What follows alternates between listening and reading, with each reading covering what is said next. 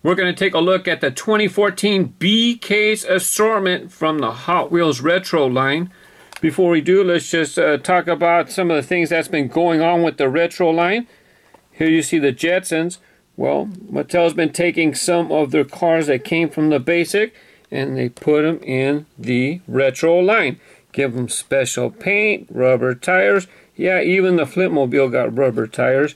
What are you guys thinking about these kinds of things that they're doing? For me, I think it's exactly what they should be doing, creating an adult product with premium features that adults would enjoy. Basically, I am satisfied with basic cars myself, but when it comes to paying a premium, these are the kinds of things that I don't mind paying a premium for. Special tires, special paint, special packaging. Definitely is what I think is fair value. What do you think? Are you guys, not only that, how are you guys doing? Are you guys finding the pieces that you want? Now the B-Case assortment has the Jetsons Capsule car, whereas the other releases, they pretty much just took it and gave it rubber tires and special paint. But if you look closely with the Jetsons Capsule car, they changed it. If you look, the top's the same, gave it the same bubble, gave it the same interior, same ring around the outside, but if you look at the bottom, they changed it. As far as I can think of, this is the first time they actually changed the tooling between the basic and the retro. The basic, they gave it tires so kids can play and roll around their little Jetsons Capsule car, but for the adult version, they gave it a little stand. I like that, that looks pretty good. Me, I like to display this kind of stuff in the package. It looks good in the package. You know I open stuff. But this kind of stuff, you know, I probably like to keep in the package. You got the nice artwork from the cartoon. Looks pretty good with that blue base right there. So they gave it a stand just like they did the USS Enterprise from the previous retro. I think this was an A-Case assortment, 2014. Me, okay. I like it. I like it being in the retro. $4.50 in the USA. Fair enough price. I'm glad that also that they we got a new tooling for that too. Kind of made it even more special.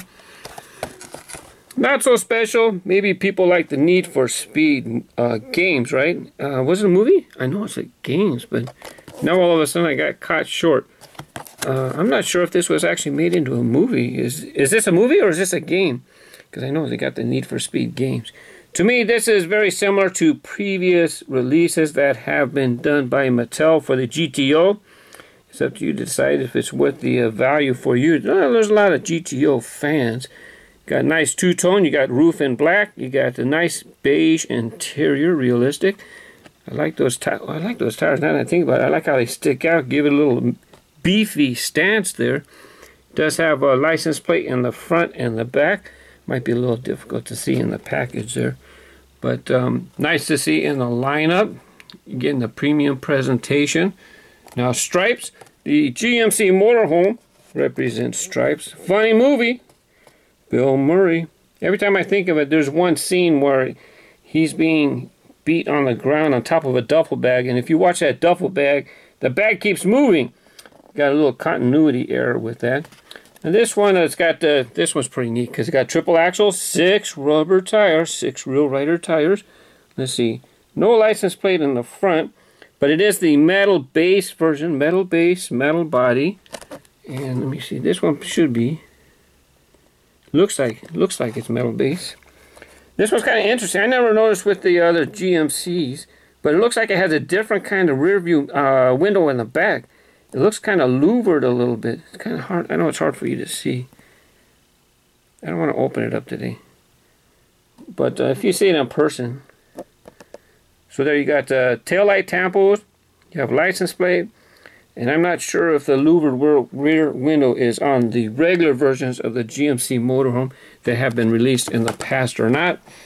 Old school, represented by the custom 77 Dodge van. Pretty nice, just black on black on black. You got black interior, black tires, you got black paint job, black teardrop window, tail lights, side lights. There's a tail tampo, it says Dodge, hard to make out through the curvature of the bubble. You got just a slight tampo in the front. in the grill. You can see some lights, red dots. Actually, yeah. And the lights are tampoed. They're just slightly different color than the grill. There's 4 of the 5, and the last one, Heart to Heart. While not exactly a popular icon in my mind as far as the TV show. Maybe there's fans, but love Ferraris. This Ferrari Dino 246 GTS. Very nice. Not much you can do with Ferraris. You got to keep them red. You got your headlight tampos. There's a Ferrari decal on the front edge. And yeah, there is actually orange. There's a couple orange decals too. I guess those are turn signals. Hey, you got a side view mirror on the other side. See it over there? It's a little silver bump. You can see it sticking out a little bit. Ferrari Dino. You don't see this model very often. I don't know if it was released any time in between here and when it was released back with the Bruce Wayne collection. There you see the Ferrari Dino right there in the center. On the left you got the, hey, guess what? There's Bruce Wayne's buddy. You got the Shelby Cobra. Is this the opening hood version? Yeah, you can see a rubber band right there. So opening hood version. Looks real good with those tires. There's your Ferrari Dino. And I did check the casting. It looks exactly the same as this one. It's too hard to see in the package. And on the right, a Jaguar. I don't remember if it's XK8 Jaguar. I can't remember. But that one's pretty cool because it's got the, look how it's got the headlights. They're actually inserts. They have clear plastic inserts for the Jaguar there. So there you go, Ferrari Dino. Nice to see it back. I like the Ferraris anyways, but it's nice to see a casting that you haven't seen in a long time. There you go. There's the 5 cars that are making up the retro assortment for the 2014 B case. You going to be looking for any of these in particular?